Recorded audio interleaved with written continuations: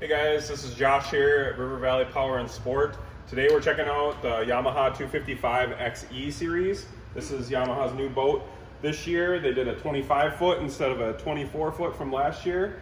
So a lot of design changes comes with that. On the back you have a really awesome huge swim platform, and these back seats can convert and slide into like chase lounges, which is a really cool feature. Full walk through center. Big wraparound seating inside the boat. We got two captain's chairs. We got Yamaha's 12-inch Connects display helm.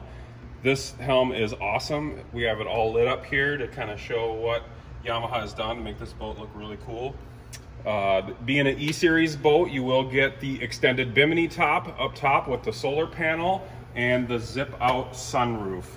And you can also have Yamaha's throttle-by-wire control, so you can link the two throttles together and control with just one throttle.